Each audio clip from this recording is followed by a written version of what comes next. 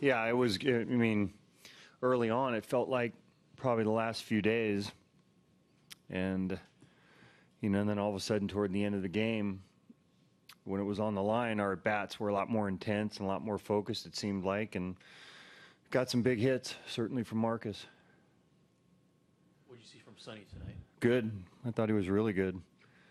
The one ball gets away at first, ends up being a run, but other than that, it's pretty similar to the way he's pitched the last couple times out. Good command of his fastball, late movement, real good breaking ball early on, both soft and hard breaking ball.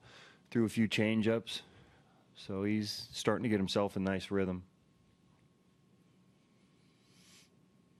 I know you don't always like talking about Dole, but given the situation, how critical is it? Well, we've talked about him so many times that it's past the, where you get knocking on wood and all that. I mean, he's been as good as anybody, in baseball in those situations. It's not easy, too. I mean, it looks like, okay, he's made for these situations. He can come in and get guys out, but it's not that easy. He's got the middle of the order for their guys, and they're all swinging pretty good, too.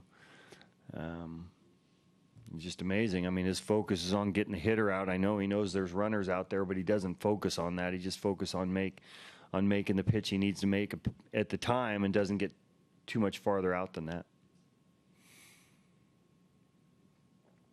Even though you guys weren't getting much early on, did you like your approach a little better, making their guy work? Yeah, we did. We made him throw some pitches, and we're capable of doing that. And, a couple ways to skin a cat a lot of times as far as a starter goes. You don't necessarily have to hit him. If you can get his pitch count up and get him out of the game earlier, then you're accomplishing something as well. And I think that's something we did today with their starter. Valencia was able to stay in the game, but what was that moment like for you, seeing that happen? Like he was in some pretty obvious pain, but he was able to stay. Yeah, it was. It got him on that bone, just right on the wrist there, and kind of the feeling goes away a little bit. And we were going to take it, kind of moment to moment, see how he came back after running the bases, and see if he could grip a bat. As soon as he came in the dugout, he gave the thumbs up, and it was good to see because we've had a few injuries this year. I imagine you didn't care that the 3 runs were unearned, given maybe the 2-out approach by a couple of guys.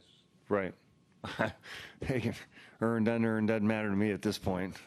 However we can get some runs across. And sometimes that lightens it up a little bit, too, is now all of a sudden you do get some runs. I don't think they worry too much about being earned or unearned either, but our bats were way better in the last, 3 innings of the game than they were in the first 5.